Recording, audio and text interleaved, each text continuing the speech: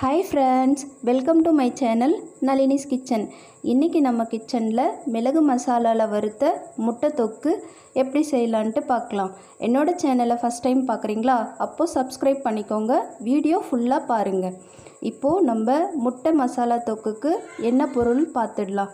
1/2 spoon கடுகு, 1/2 spoon சோம்பு, 2 பட்டை, 4 சின்ன மிளகாய் எடுத்து சின்னதாக கட் பண்ணி வச்சுருக்கேன் நீல வாக்கில். 6 பல் பூண்டு சின்னதாக கட் பண்ணி வச்சுருக்கேன். சின்ன துண்டு இஞ்சி சின்னதாக கட் பண்ணி வச்சுருக்கேன். நீங்கள் இஞ்சி பூண்டு பேஸ்ட்டு சேர்க்குறதா இருந்தால் சேர்த்துக்கலாம். கொஞ்சம் கறிவேப்பிலை, கொஞ்சம் கொத்தமல்லி. 4 பெரிய சைஸ் வெங்காயம் எடுத்து இந்த மாதிரி சின்னதாக கட் பண்ணி வச்சுருக்கேன். நீங்கள் மிக்சியில் அரைக்கிறதா இருந்தால் அரைச்சிக்கலாம். 4 பெரிய சைஸ் தக்காளி எடுத்து இந்த மாதிரி சின்னதாக கட் பண்ணி வச்சுருக்கேன். இதுவும் நீங்கள் பேஸ்ட்டாக பண்ணணுன்னா பண்ணிக்கலாம். 1/2 ஸ்பூன் மஞ்சள் தூள், 1/2 ஸ்பூன் குழம்பு மிளகாத்தூள், தேவையான அளவு உப்பு, 1/2 ஸ்பூன் மிளகுத்தூள், 1/4 ஸ்பூன் மஞ்சள் தூள், 1 ஸ்பூன் மிளகாத்தூள், தேவையான அளவு சால்ட்டு. இது முட்டை பொரிக்கிறதுக்கு. இன்றைக்கி நான் 5 முட்டை எடுத்து நீல வாக்கில் கட் பண்ணி வச்சுருக்கேன். இப்போது பேன் வச்சுக்கலாம். எண்ணெய் சேர்த்துக்கிறேன், தேவையான அளவு எண்ணெய் சேர்த்துக்கிறேன். நம்ம முட்டை ஃப்ரை பண்ணுறதுனால நிறைய எண்ணெய் தேவைப்படும்.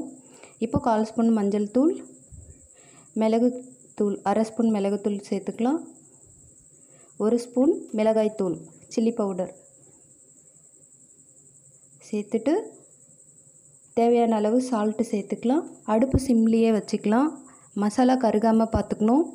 இப்போது மசாலாவை நான் கலந்து விட்டுட்டு பாருங்கள், இந்த மாதிரி மசாலா நல்லா கலந்து விட்டுட்டு முட்டையை சேர்த்துக்கலாம். முட்டை உள்பக்கமாக ஃபஸ்ட்டு சேர்த்துக்கலாம். எல்லா முட்டையும் சேர்த்துடலாம். 2லேருந்து 3 நிமிஷம் நம்ம ஃப்ரை பண்ணிக்கலாம். சிம்லேயே இருக்கணும். இப்போ முட்டையை நான் திருப்பி விட்டுக்கிறேன். நம்ம இந்த பக்கமும் 3 மினிட்ஸ் போல் அப்படியே ஃப்ரை பண்ணிக்கலாம். பாருங்கள், நல்லா கலர் சேஞ்ச் ஆகிட்டு இருக்குது. கருகாமல் பார்த்துக்கணும்.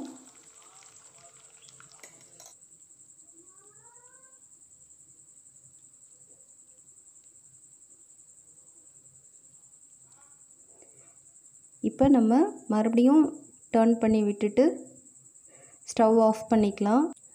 வேறு ஒரு பேன் வச்சு நம்ம முட்டை வறுத்த எண்ணெயை சேர்த்துக்கலாம்.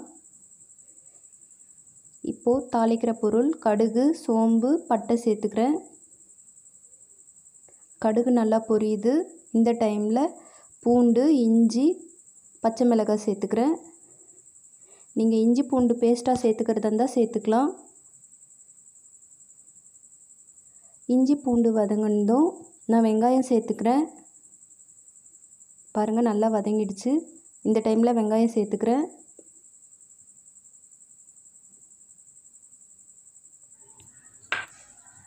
வெங்காயம் நல்லா கிளறி விட்டுக்கலாம். இப்போ தேவையான அளவு உப்பு சேர்த்துக்கிறேன்.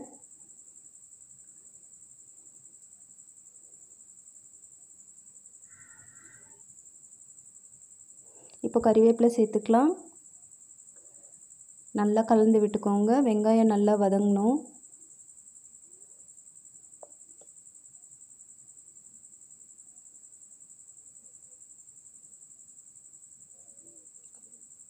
பாருங்கள், நல்லா வதங்கிட்டுருக்கு.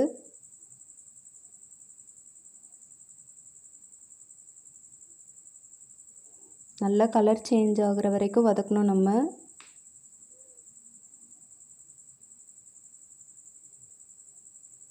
நல்லா வதங்கிடுச்சு. இந்த டைமில் தக்காளி சேர்த்துக்கலாம்.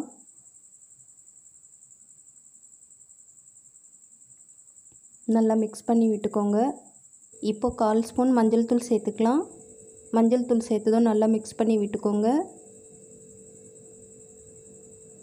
நல்லா மிக்ஸ் பண்ணி விட்டுட்டு க்ளோஸ் பண்ணி வச்சிடலாம். 5 மினிட்ஸ் போல் நல்லா வதங்கிடும். பாருங்கள், இப்போ 5 மினிட்ஸ் கழித்து ஓப்பன் பண்ணுறேன். நல்லா வதங்கிடுச்சு. நல்லா கலந்து விட்டு நல்லா மசிச்சு விட்டுக்கலாம்.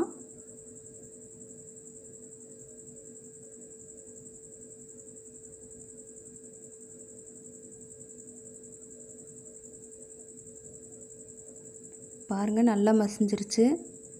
இந்த டைமில் நான் இந்த ஸ்பூனில் 1/2 ஸ்பூன் மிளகாத்தூள் சேர்த்துக்கிறேன். குழம்பு மிளகாத்தூள் தான் சேர்த்துக்கிறேன். உங்களுக்கு நீங்கள் என்ன மிளகாத்தூள் சேர்க்குறீங்களோ அது சேர்த்துக்கலாம். ஏற்கனவே பச்சை மிளகாய் சேர்த்துருக்கிறதுனால நம்ம பெப்பரும் போட்டிருக்கோம் முட்டை வறுக்கிறதுக்கு. ஸோ நீங்கள் காரம் உங்களுக்கு ஏற்ற மாதிரி நீங்கள் போட்டுக்கோங்க. காரம் உப்பு நீங்கள் எந்த அளவுக்கு விரும்புவீங்களோ அந்த அளவுக்கு நீங்கள் சேர்த்துக்கலாம்.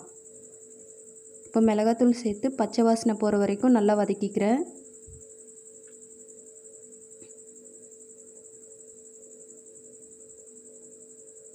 பாருங்கள் நல்லா வதங்கிடுச்சு.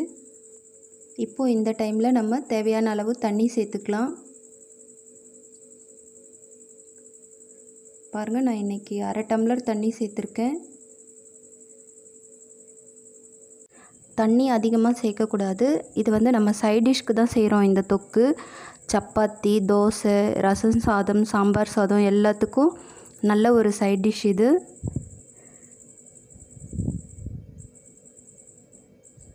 பாருங்கள் நல்லா கொதிக்கட்டும். நான் க்ளோஸ் பண்ணி வச்சிடுறேன். ஒரு 5 நிமிஷம் போல் கொதிக்க விட்டுட்டு இப்போ ஓப்பன் பண்ணி பார்க்குறோம். பாருங்கள் நல்லா தண்ணி சுண்டிட்டு நல்லா திக்காயிருச்சு. இந்த டைமில் நம்ம முட்டையை சேர்த்துக்கலாம். வறுத்து வச்சுருக்க முட்டையை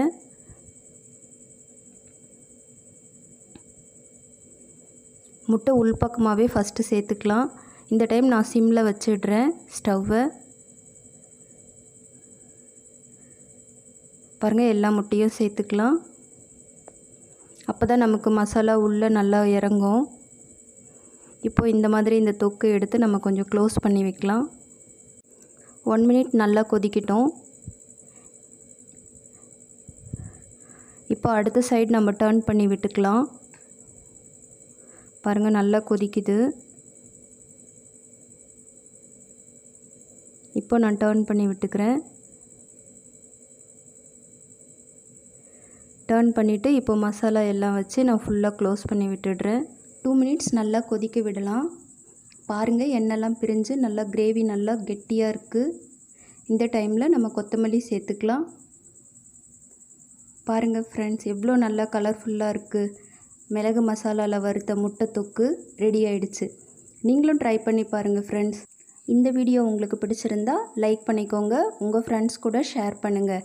என்னோடய சேனலை ஃபஸ்ட் டைம் பார்க்குறீங்களா? அப்போ சப்ஸ்கிரைப் பண்ண மறந்துடாதீங்க. பக்கத்தில் இருக்க பெல் ஐக்கான் கிளிக் பண்ணுங்கள். நான் ஒவ்வொரு முறை வீடியோ அப்லோட் பண்ணும்பொழுது உங்களுக்கு நோட்டிஃபிகேஷன் வரும். தேங்க்ஸ் ஃபார் வாட்சிங் ஃப்ரெண்ட்ஸ்.